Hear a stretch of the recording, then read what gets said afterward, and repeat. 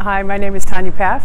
I'm state representative from District 43, which is Terre Haute, and I just finished session last week.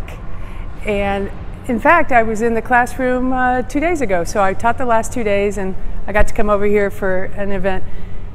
Anyway, I finished session, and you know, my fellow teachers keep saying, so do we get a pay raise or not? And in my mind, it was a complete missed opportunity. I mean, we have been talking about teacher pay raises.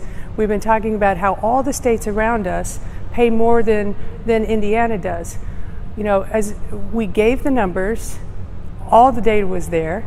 We know it needs to happen, and it didn't. So I'm a little disappointed, but the fight is not over. We're going to just keep fighting for teachers. You and I know that education matters. It is the foundation of everything. And so what we need to constantly be doing is just keep fighting and make our needs known. And as a teacher, I really enjoyed session, and now it's back to the classroom.